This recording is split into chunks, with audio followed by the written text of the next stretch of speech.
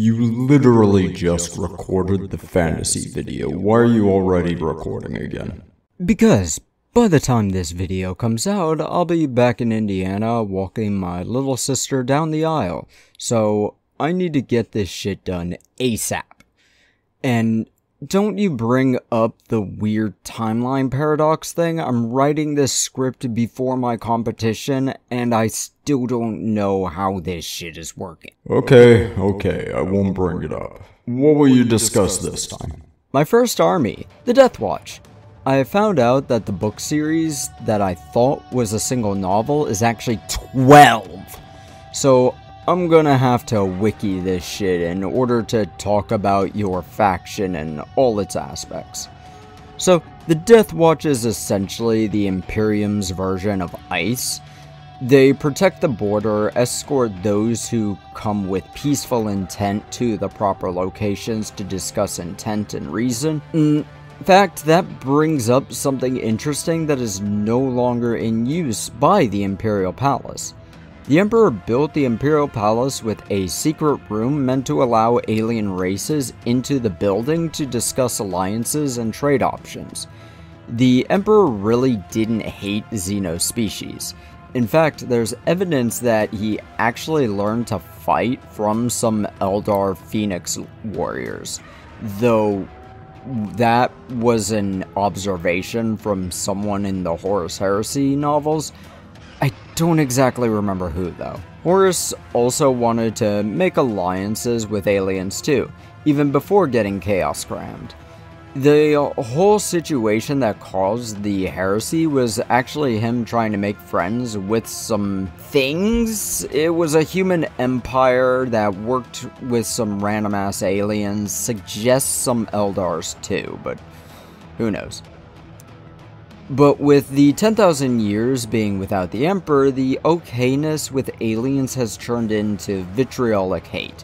To be completely fair, if every interaction with aliens is usually met with fire, I can understand the default hatred. The Eldar, for example, took advantage of the Age of Strife, which nearly wiped them out, to destroy humans' worlds they once called allies.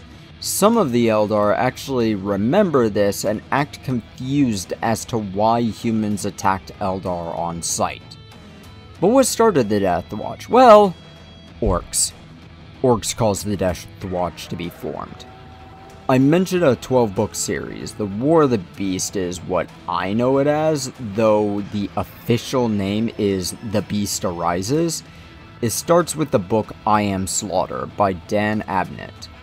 This book follows the Imperial Fist mostly, coming across a massive orc wall that seems to be a lot more organized than they've ever seen or heard of. This series has a massive Death Star in it, which works just like that. It teleports across the galaxy, seemingly using not the warp technology, but instead more closely to Homer technology from the Terminators. Fun thing is, the Adeptus Mechanicus actually managed to get their hands on one. A single one. There were multiple. They got their hands on one of these killer worlds, and they got really confused by it. They understood that it worked. They knew how it worked, but they couldn't figure out how it worked that well. It should not have been near as powerful as it actually was. Essentially, the entirety of the Imperium had to work together. Every single legion and chapter had to work together in order to defeat the Super Wall. The most notable workers were the Salamanders, the Space Wolves, and the Imperial Fists. Very often, these chapters would end up in kill teams working together with one another. These teams were usually set up for specific jobs, such as striking orc camps or removing Eldar war vessels. In fact, the game Kill Team is actually based off these. One of the kill teams in the game is Kill Team Cassius, which is also available to the Deathwatch army, but we'll talk on kill teams a bit more in a bit. Primarchs were involved in the War of the Beast. At least one was. Vulcan. Vulcan has had some weird story moments. For example, he died once, light blast and all, came back, crazy, died again, didn't blast, came back, sane. Vulcan is an odd guy that could have easily become a monster in this story, but instead became everybody's dad.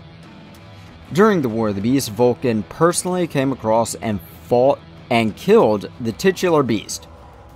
Multiple times. 6 times, in fact. Vulcan somehow died multiple times in this world, but that isn't all that surprising given he's a perpetual.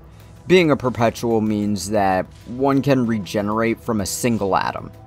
Not a cell, a single atom.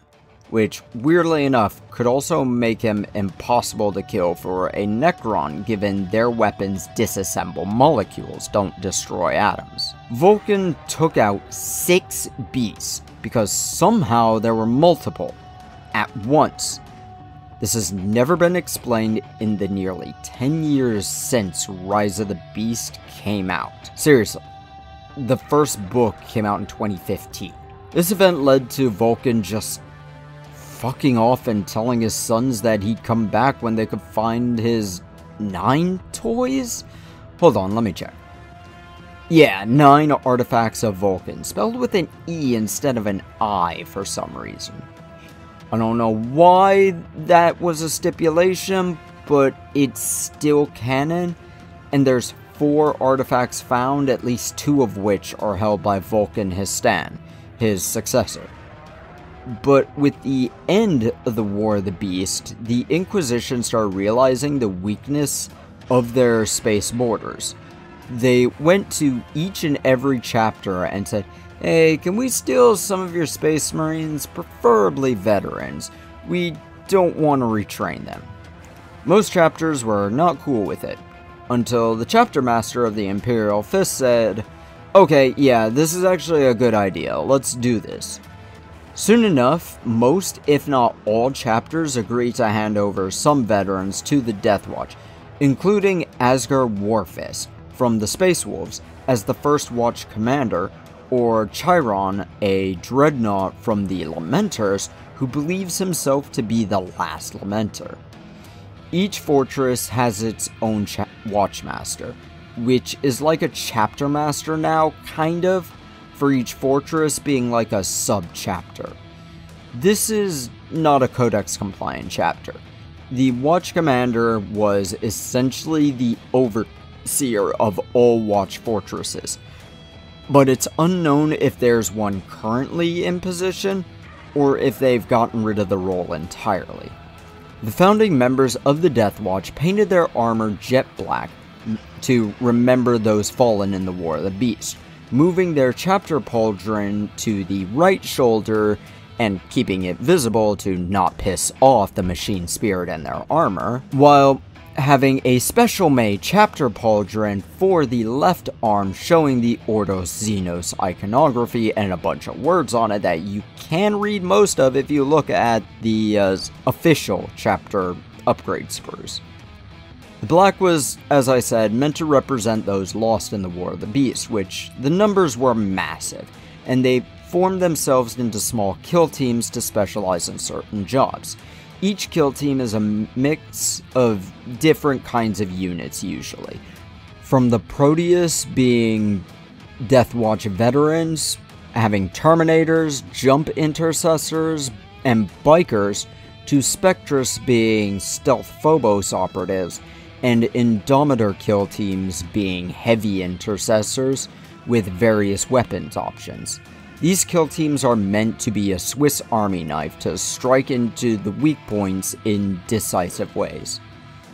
This is my first army. At the beginning of 10th edition and the very end of 8th and 9th, they were great. Now they're the worst army in the game. They did recently get a slight buff to 3 single units. They just got point drops slightly.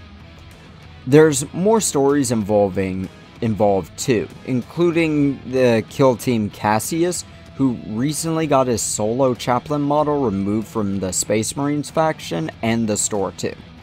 I love how Deathwatch is, but they're the worst faction in the game right now. There's a way to fix this, but I think the best way to go about it would be to return to the 9th edition chapter rules. But this isn't about their rules, this is about their lore.